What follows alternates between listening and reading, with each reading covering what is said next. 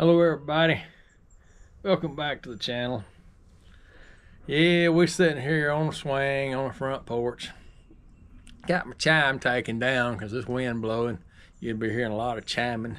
Hopefully you can hear the birds down there singing though. Be quiet for a second.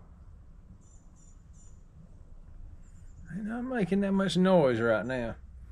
But anyways, it's a beautiful day down here in the south. All the trees are starting to bloom out. It's about time to start planting some stuff. We had some storms come through last night. It was windy, it rained, a lot of rain. We was lucky we didn't get no serious weather here. I haven't heard the news whether anybody in Alabama got any real serious weather. But I hadn't watched it this morning too much, so there you go. I have had a little Facebook time, but that's about it. YouTube, watched all our favorite YouTube channels. Watch Pete up there at Just a Few Acres and do his little chores. He got no farm all up there, but he's cleaning that thing up. He spent some money on it. It's going to be a nice tractor when he gets through with it. And I always enjoy his cows, and he's fixing to get things kicked up, but he's in New York. And of course, we got Danny and Wanda down there in South Mississippi. They got things rolling. They got stuff coming up, and we're behind them. We're generally going to run 2-3 weeks behind them. We did last year. I've got as you can see over on the porch next to Buster Clyde. Buster Clyde. There you go. It'll give you a glance. We've got tomatoes up and peppers up. They're ready to plant. Grew some seeds this year. Which last year I grew a bunch of them seed. And I got them out a little too early, and just some late cold weather. It wasn't the frost because it was actually in a building, but the cold weather just got them. So I'll wait a little while about putting them in the ground. All they want to be in the ground right now. It warmed up there for a while, and they've shot up, 6-8 inches high. They need to be planted. I'm just not taking a chance of getting them out there too early this year like I did last year. But anyways, before I say too much, I'm gonna load us up and take us down the shop, get the doors open, and just show you some changes I've made and directions I'm going.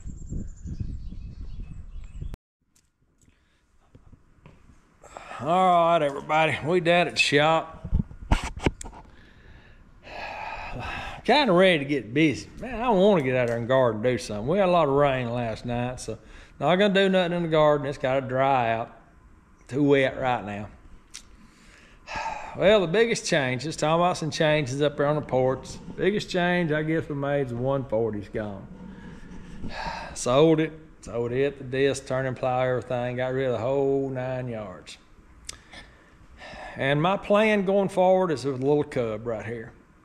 I've managed to get me some cultivators on it. Took a little bit of work over at the bench,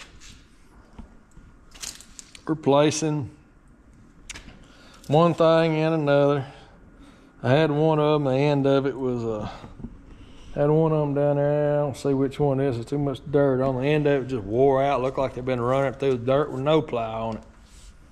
And I cut it off and cut an end off another one that looked pretty good. Welded it on there and got it fixed. And a little adjustment bolt on the back. I cut some of them out, replaced them, and I got them where I could adjust them, change the angle of them. Now, as far as adjusting a little old spring tension on the back, nah, that screw there, it's just not going to turn on hardly any of them. And 1 or 2 might work, but that's about it. But yeah, this little old cub right here, it's going to be my little sweetheart, I think, for the next few years.